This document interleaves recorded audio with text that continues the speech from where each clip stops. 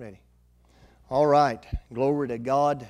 If you have your Bibles this morning, I hope that you do, because Justin's not here to put it on the screen today. So if you have your Bibles this morning, we're going to do a little turning, but I'm going to try to just not do a whole lot of turning for you. Maybe I can just kind of hit these, and I'm going to stay on the platform a good bit this morning.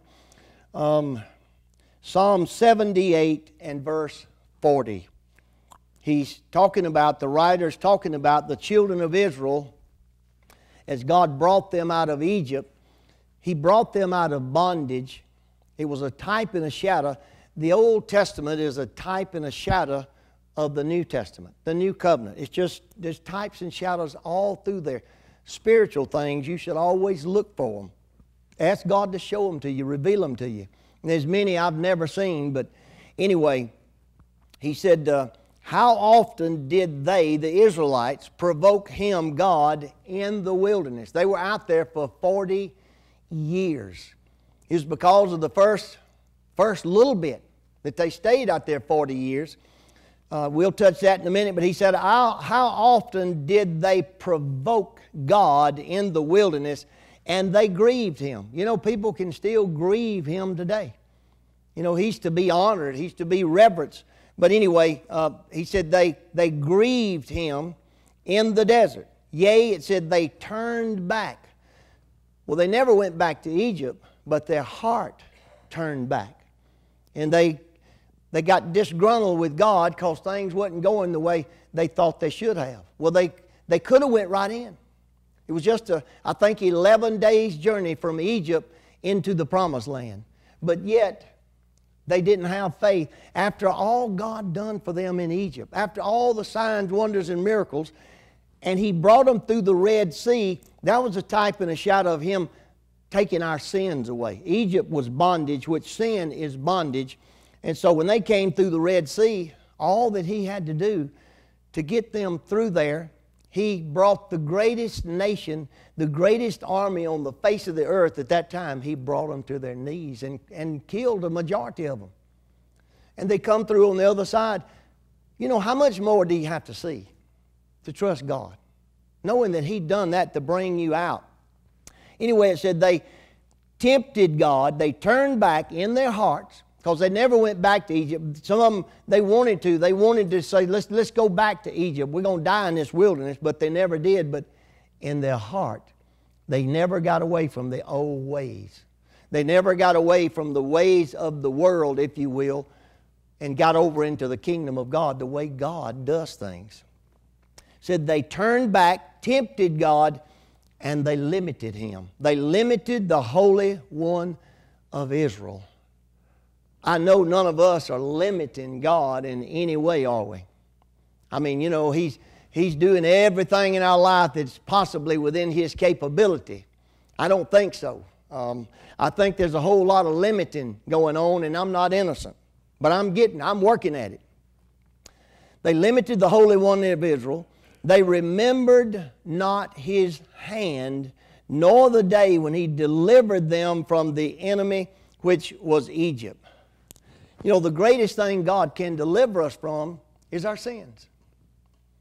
I mean, if you die sick and go to heaven, at least you got delivered from your sins, but that's not God's will either. His will is not for us to get, I don't know where we got it, where it come from that we're supposed to die sick. You have to get sick to die. Paul didn't die sick. He didn't. It didn't say he did. It didn't say Peter died sick. Yeah, their body got older, and yes, it did wear down some, but the Bible doesn't teach us that we have to get sick to die. Paul said, I finished my course. At one time, he said, I'm not ready to go yet. He said, I think it's more needful for me to stay here with you. He said, I want to go and be with the Lord, but I want to stay here with you. He said, no, I think I choose to stay. I'm just going to stay. I'm the one making the choice. But then when he got ready, when he finished what he felt like he could do, maybe his body had slowed down, but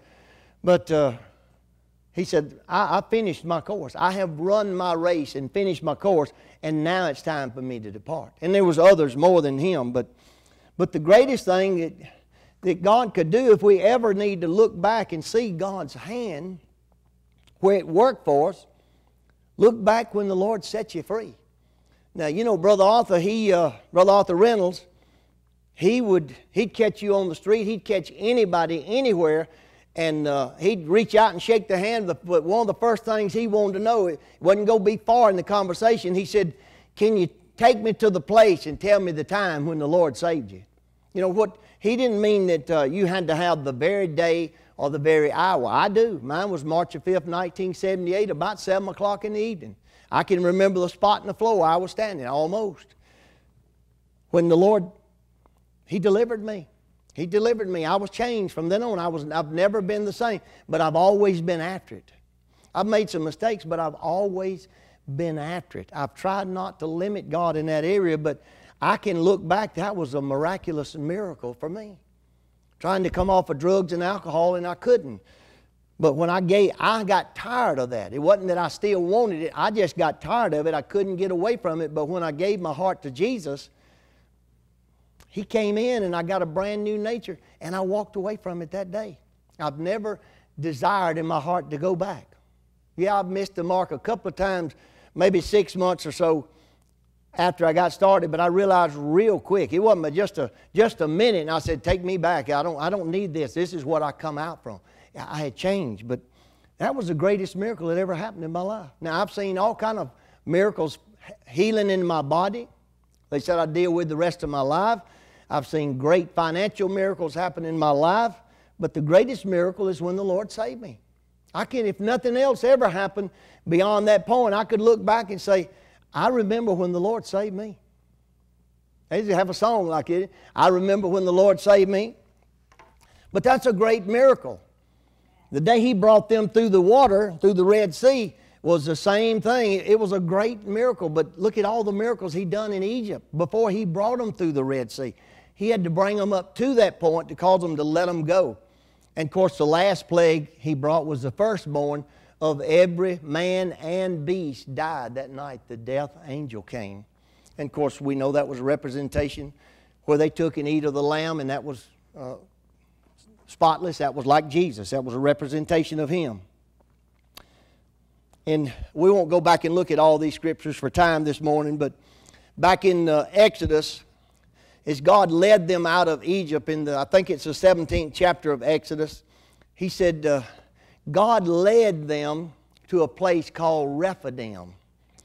And one day the Lord, I heard Him, this has been many years ago. He said, turn to, I believe it's the 17th chapter of Exodus. And I turned there and I could tell it was just the Lord prompting me. I went to the book of Exodus, chapter 17. I began to read, and I read through there, and I just didn't see it. And I said, Lord, if that was you, I don't see what you're trying to tell me. I could hear Him in my spirit saying, in my thoughts, He said, go read it again. And I think I read it was at least 5 or 6 times. And finally, I noticed it right at the very starting of the chapter. He said, God led them there.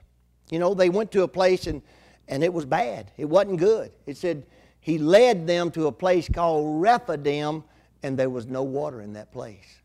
See, God wanted to show up and show them, I'm the life. I mean, I'm the one that's going to take care of you. I'm going to take care of you. There was no water in that place. And so God told Moses to take that rod that was in his hand. That's what Moses had, was a rod. We don't have a rod anymore. God didn't give us a stick when we got born again. He gave us our mouth, our heart to receive His Word. It's already in there. It come with the package, but we have to believe it enough for it to we start declaring it out of our mouth. But anyway, He told Moses, He said, take that rod and strike this rock, which was a type of Jesus. And He struck that rock, and out of that rock, I don't know how big that rock was. Never tried to study how big it was, but out of that rock flowed a river of living water, of fresh water.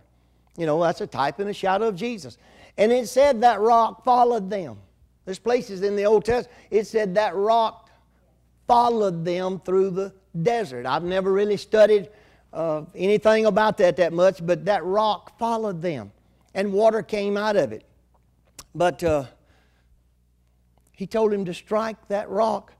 He was trying to show them, I'm Almighty God, and I can do anything. It said it was a flint rock. I guess that's that's the type of rock. We used to have these. What was it? Not a Bic lighter, but a Zeppo. Man, that was the stuff. You had one of them metal Zeppo lighters to light your cigarettes with. You'd flip that thing, and you'd have to put new flint in it. I don't know if that's the same type. I guess it is. A flint rock. But it couldn't have been any moisture in it, could it? If that had anything to do with a flint rock, if it's the same thing. But anyway, he caused enough water to come out there for them to drink for 40 years. Every time they needed water, water came out of that rock, and it fed millions of people, their animals, and everything.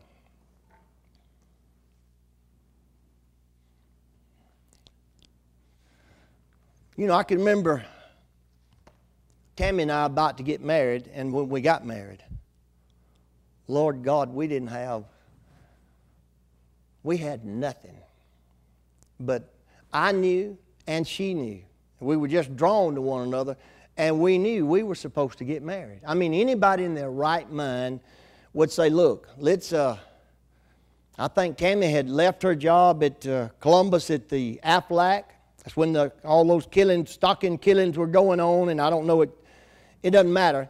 She wasn't there anymore. And right at that moment when we decided we'd get married, all of a sudden, I didn't have a job anymore. I mean, it was a lot of stuff going on. Anybody in their right mind would have just said, hey, we need to put this down the road until things get better, and we need to put this off. But thank God neither one of us had enough sense to try to figure that out. We just trusted God. And neither one of us, I didn't. I know I didn't, and I don't believe Tammy did either. We did not have a clue where we were going to live. My daddy asked, he said, boy, how in the world are you going to make it? And I was just young enough. My heart was full enough. I was just like these boys, a few of them there, like Joshua and Caleb and like Abraham and like David. In a sense, I just believed God. I just trusted God. I said, Daddy, I don't know. We'll get us a place somewhere. I don't know. All I know is God has put us together, and He will make a way. So that was, I think, around October of 1979 when we decided we were going to get married, and we set a date of February the 1st, 1980. We didn't really meet till probably August. Well, the muscadines was on the vine whenever it's in the fall, so they're not ready yet. I don't know when they come out. Probably it may have been October. But I mean, we didn't put this thing off at all. We just went forward with it. And it's been good. I mean, yes, sometimes we went through some knot holes, but she's hung on, and I drug her through there. But God's always took care of us. But, He took care of us. He gave us a place to live and said, you can live there as long as you want to. We didn't have to pay a dime. It don't matter how it come. I didn't have a clue. It just came. And next thing you know, I had a job. And then Tammy had a job. And neither one of them was real good, but we had each other. As people say, we was living off of love. But God was taking care of us. And I remember, trying to get to this point, I remember looking at her back then and telling her, before it all happened, I knew it was, we just knew, we didn't know how it was going to happen or what, but we just knew. I remember looking at her and telling her, if we can get through this, I said, I didn't have a clue. I said, I will never in my life ever worry about God taking care of us again. If He can get us through this, why would we worry anymore? I mean, we were up against all odds. There was no possible way for us to make it. I mean, we wasn't living in high rises. We wasn't living in all luxury, but I remember telling her, I said, if we get through with this, I'll never wonder, doubt, consider again whether God's going to take care of us. If He can do this, He can do anything. But little did I know. And you get caught up in life, and you get your mind off of God, and you get your mind on building your life instead of His kingdom, and you get yourself in some tights. You do things that the Lord didn't tell you to do. You just figure, well, God's going to take care of it. Well, He lets you learn by hard knocks sometimes. So it's best to listen to the Lord. In Numbers, they had finally got over to Canaan land. Moses was living. They were about to go over. And God told Moses, He said, send men from each tribe, 12 men, send them over there and let them spy out Canaan land. And let them come back and bring a good report. He wanted them to come back and tell all the Israelites, man, you should have seen this land. Oh, and you know, it said two of them, they found one cluster of grapes. And it said it took two of them to tote it. They cut a little tree or whatever, a limb, big limb or something, but it had to be heavy enough. It said it took two men to tote one cluster of grapes. There were giants in the land, and everything was just, it was God-sized, I guess. And so they came back and they showed them. They said, man, and they did. They said, my God, it's just like God said. It's flowing with milk and honey. Well, to have milk and honey, there's got to be plenty of green grass for the cows to eat. The cows have to be fat, and they have to be putting off plenty of milk, don't they? And for there to be plenty of honey, there's got to be plenty of green grass and you know, flowers growing for the honeybees to go out and get that nectar and make honey. They said it is truly a land flowing with milk and honey. And he said it is a good land. But, they said, we always get our butt in the way, don't we?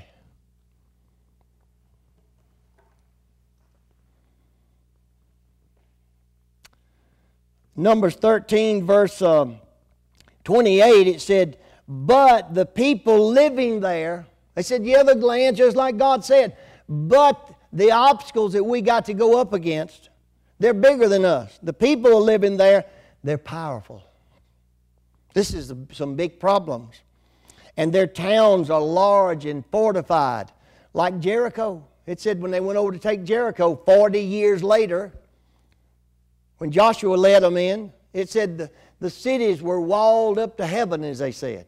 They were able to ride chariots around. They had houses on top of the wall. The walls were so thick. There was no way for anybody to penetrate that. No way. It'd be hard for them to penetrate it. I guess we got plenty of stuff we could blow it down today, but they had nothing like that back then. There was no possible way. And they went out there and they saw that. They said the cities are walled up to heaven. There's no way for us to get in. The people are powerful. The towns are large and fortified. And said there's giants over there. There's some big, we can't deal with them. Just like David, it went up against Goliath. He came out, it said, for 40 days Goliath came out.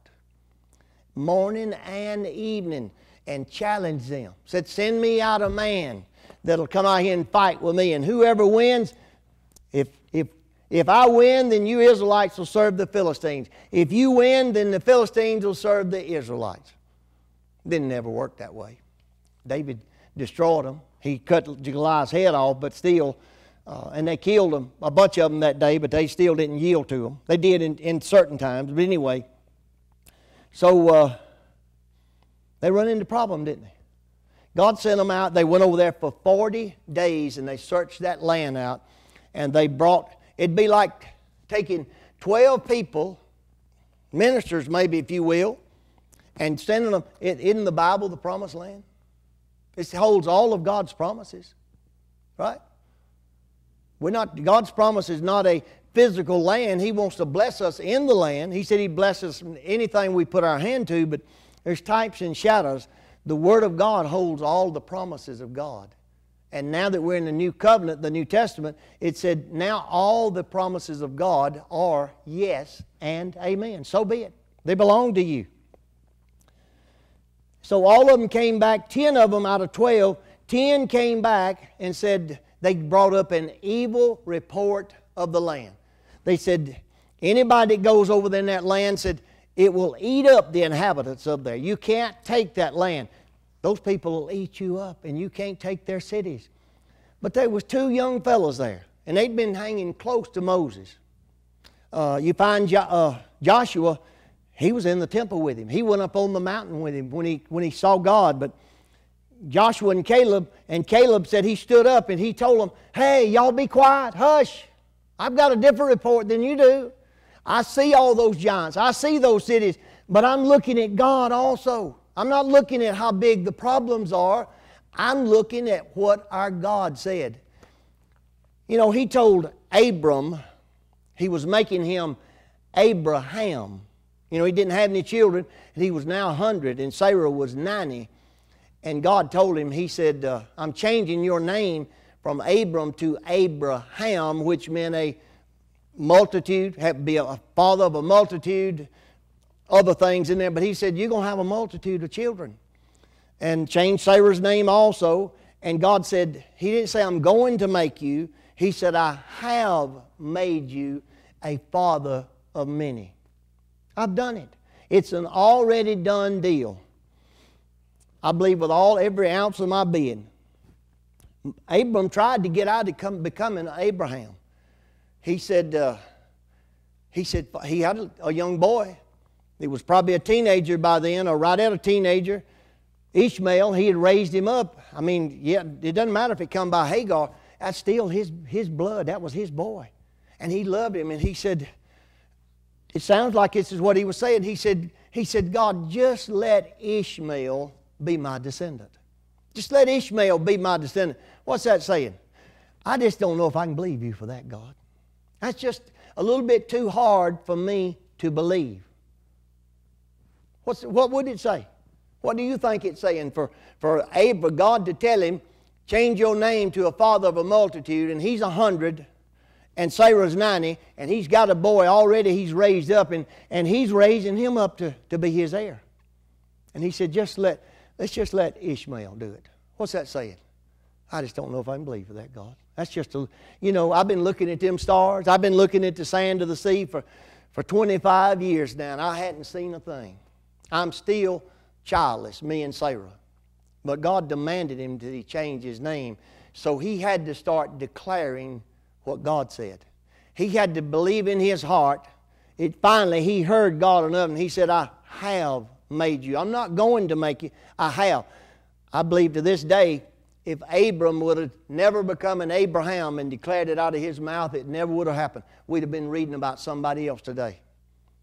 But he had to get it in his heart. He had to hear what God said. Faith cometh by hearing. It came the same way then as it does now. He heard it and he finally embraced it, and God commanded him to change his name, and he had to start saying, or just get in flat disgrace and honor with God, but he started saying out of his mouth, I am a father of many, a father of a multitude. You know, the more you say it, you're going to believe what you say more than anybody. And the more he said it, I guess, the bigger it got. And I guess it was just within a few months that this thing happened, because it said in about a year's time, they said about the length that it takes a woman to get pregnant and have a child. So at about 100 years old, it didn't say he was 101, so this thing had to take place pretty quick. Both of them changed their name.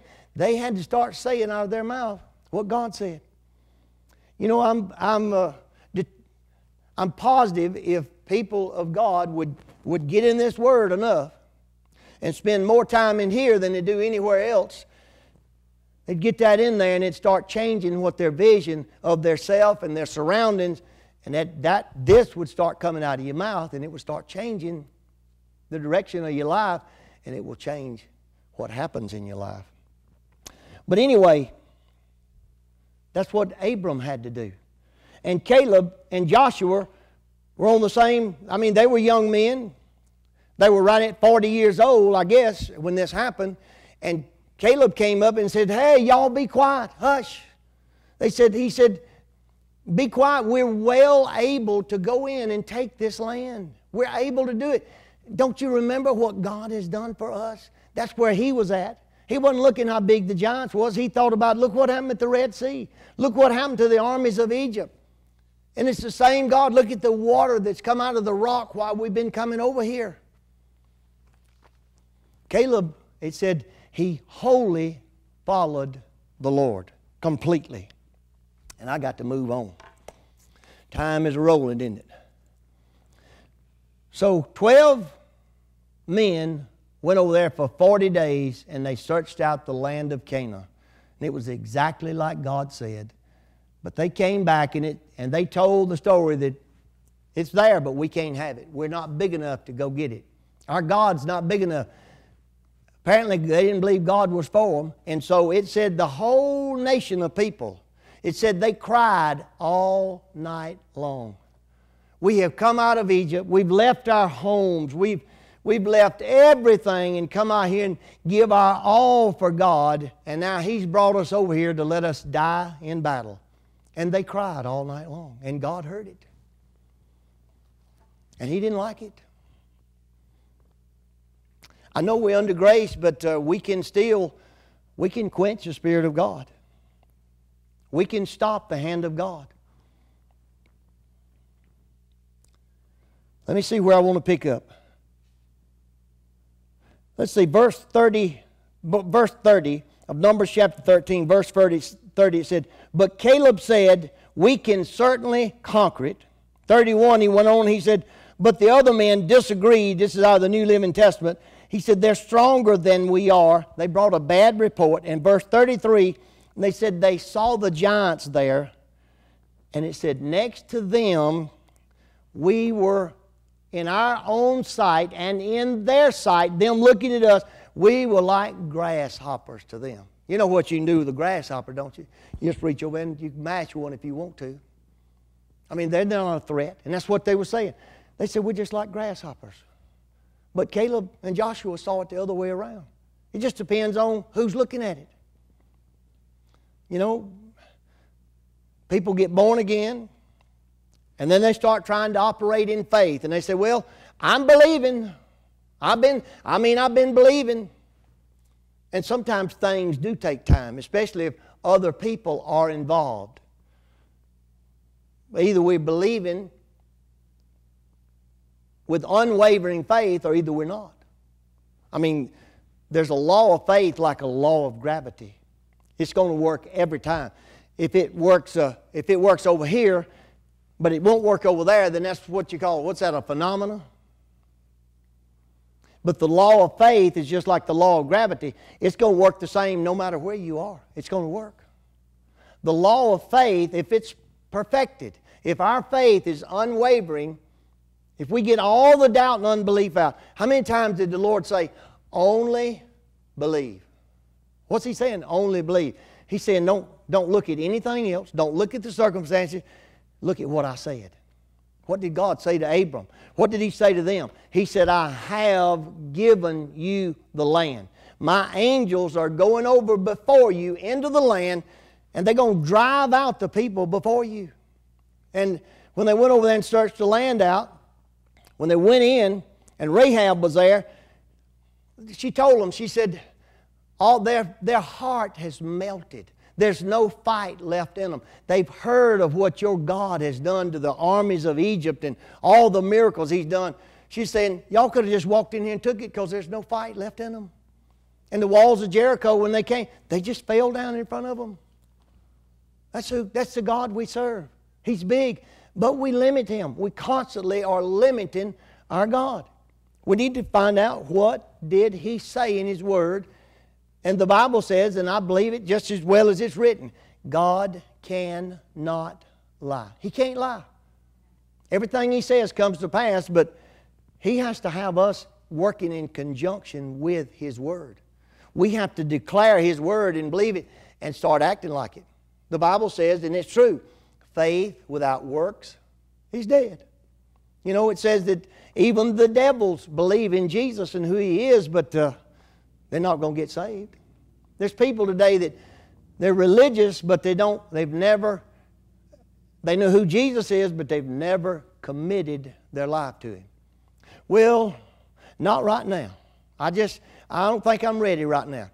And a lot of times, some of these people are so messed up. I was there one time, and I think, man, what is it you're afraid to give up? I mean, look at their life, especially with drugs and alcohol, and I was there too. What in the world are they afraid they're going to lose by giving their heart to Jesus? The devil's just got them deceived. He had me deceived. But they said, we can't because we're like grasshoppers. That's the vision they had. That's how they saw their problems, and that's the way people see them today. But we have to fight against that. As the Bible says, we have to fight the good fight of faith. The only good fight of faith I know is the fight that wins. That's if you don't quit. Winners never quit, and quitters never win.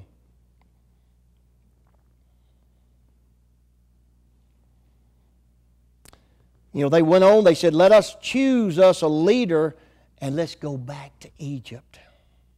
What were they doing? They were painting a picture of defeat. The more they talked, the worse it got. And they said, we just wish we'd have died in Egypt. Wish we'd have just died out here in this wilderness rather than to go over there in that land and get killed by them giants. And they said God heard what they said. And you know what they said? That's what they believed in their heart. That's what they said out of their mouth. And God said, basically, He said, you're going to have what you say. And that's what they had.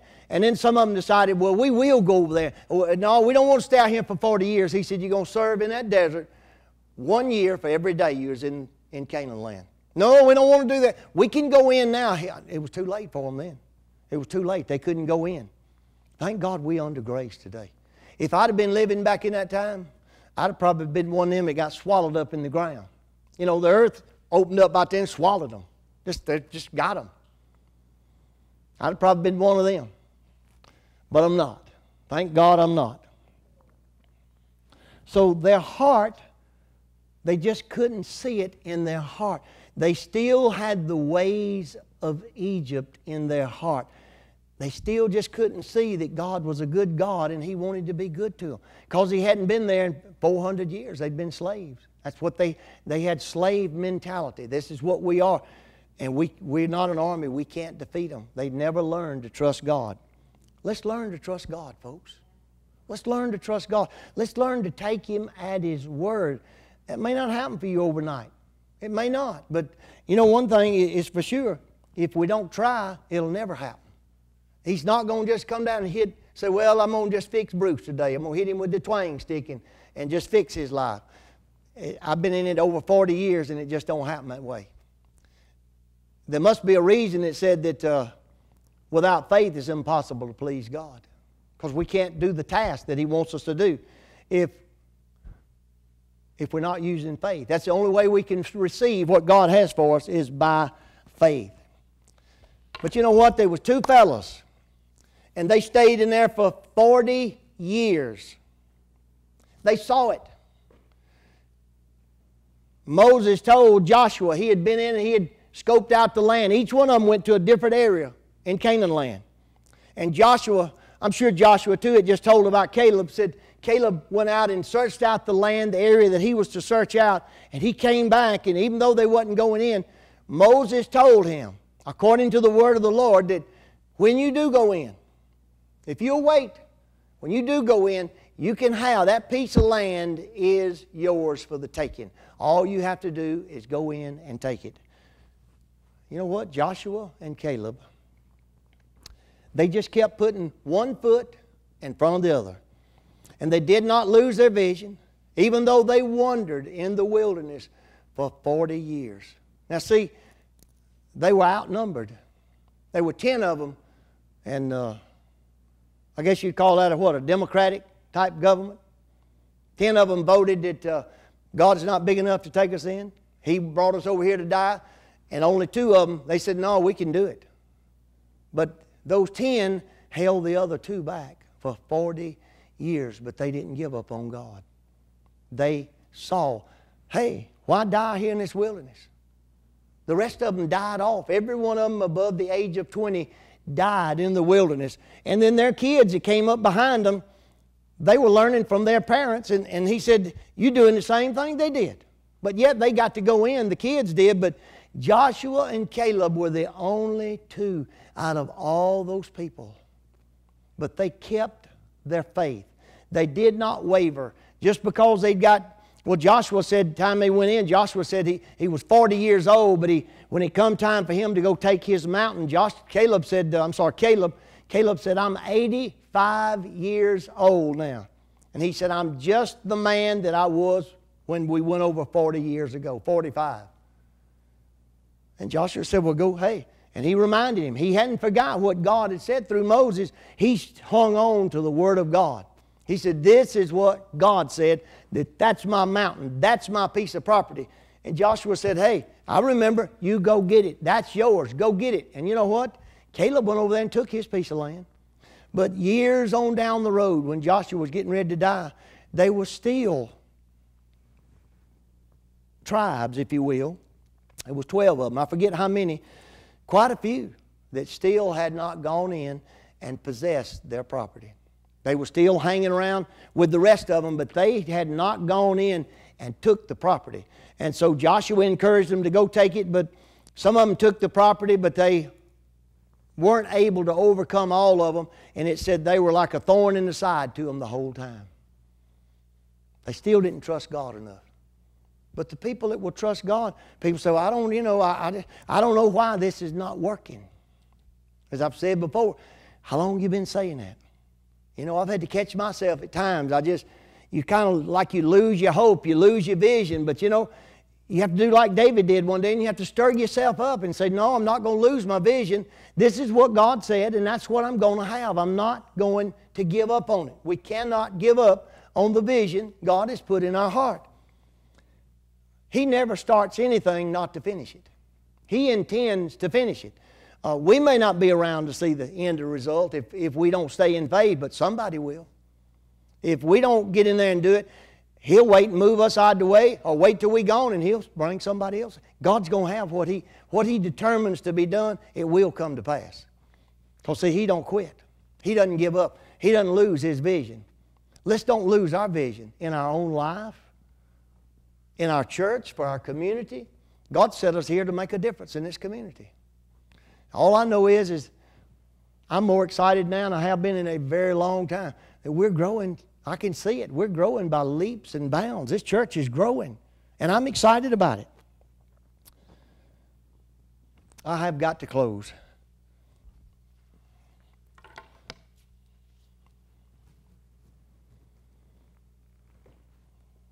Let me see where I just need to grab and go.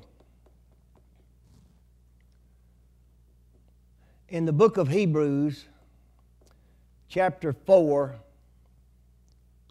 it said I won't get all the verses, I'll just touch them. It just said that the word preached to them. Back then, it was a promise. God had promised them they could go in and have the land. It said the word preached to them did them no good. It didn't profit them because it was not mixed with faith. See, faith without works is dead. I mean, I can meet somebody on the street that I don't know, and somebody else could tell me, oh, they're good for their word. But if I don't know them, I may be willing to trust them a little ways, but I may not be willing to trust them with my life. And so they heard the word, but it said they wasn't willing to trust God. And they said the word did them no good because they wouldn't mix it with faith in them that heard it.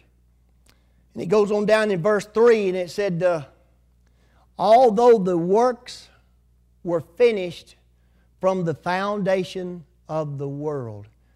You've heard me say it many times. It just boggles my mind, but sometimes I wonder if we're much better than them. We are. We can have it. It said before the foundation of the world, God had things planned out. This was a generation that was supposed to go in and possess it. But they never did. And some of their children that went in never really possessed what God had for them. Only a few tribes really went in and took the land like they were supposed to and trusted God to the utmost. But he said this was settled and finished. The gospel was finished before the foundation of the world, but they never entered into it.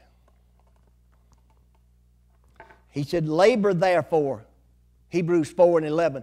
Labor therefore. If you want to labor for something, he said, labor to enter into this rest that God's going to be there with you. That Jesus took care of your sin. You can't get there by trying to keep the law. He said, for the word. Well, let me just read. He said, therefore, enter into that rest, lest any man fail after the same example of unbelief. It says somewhere in the New Testament that all those things were written back there in the Old Testament. They were kept up with and written for our examples that we could look at and learn from. He said, for the Word of God is alive and it's powerful. It's sharper than any two-edged sword. It divides our spirit, our soul, and our body. The Word of God is what does it. But there's so much stuff out there to grab our attention.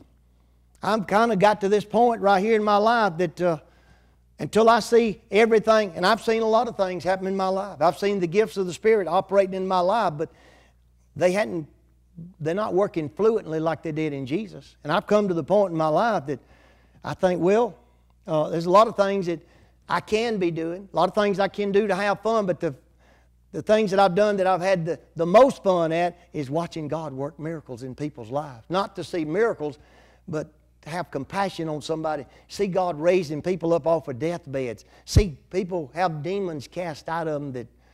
It's amazing. That's fun. I think, there's plenty of things I can get tied up in. But until I see this working in my life like it was in Jesus' life and the apostles, what am I going to put first? Amen? Just because we don't see other people doing it, it doesn't mean it's not true.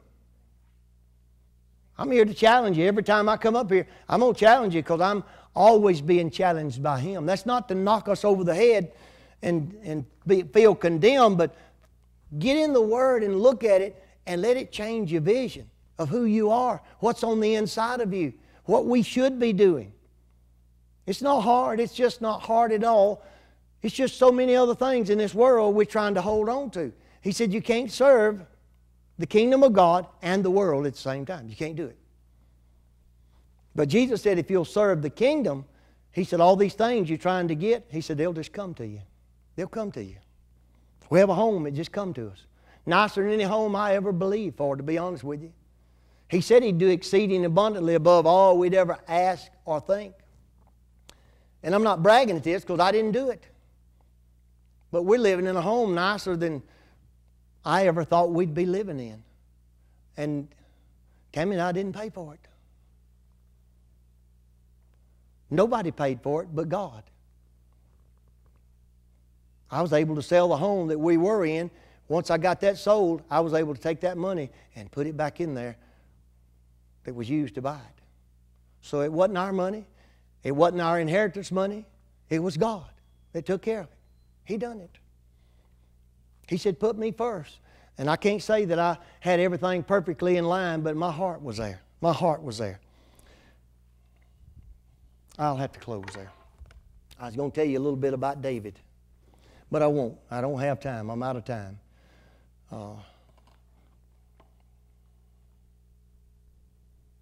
Let's just don't limit God. Let's don't limit God. I mean, this church is built around the theme of getting the Word of God off of the page into your heart until you believe it so much, it starts coming out of your mouth and you start declaring what God said. And then and only then can it become a working reality in your life. There's types and shadows all in there. David went down to the brook when he went out against Goliath and he got him 5 smooth stones and he put them in his pouch and he took one out and he put it in his sling and the Holy Spirit got a hold to it. David wasn't that strong. He wasn't that perfect. I'm sure he was good out there watching those sheep. He could probably wound that thing up and sling it, but God had to get involved. When he run down to that big Philistine, he saw the future before it happened. He declared it. He said, this day I'm going to cut your head off. And I'm going to give your carcasses to the wild birds. Today, this is what's going to happen. He said, I don't come to you with a man's ability. I come to you in the name of the Lord, of the God of Israel. That's how I come. He took that stone and that sling. It's like us getting the Word of God in our heart and it coming out of our mouth. Until it comes out of our mouth, it can't do anything. As long as it's on that page, it can't do anything. But when it comes out of our mouth, it's just like Jesus said, the words that I speak, they are spirit and they are life. They're living. They're alive. The Word of God is alive, it said, didn't it? They're alive. And they can change things. And the Holy Spirit gets involved with God's Word. He's not going to get involved with just something I say. But if I say what God says, they're going to back it up. Amen? All right, that's enough. Father, we thank you today for your holy written word.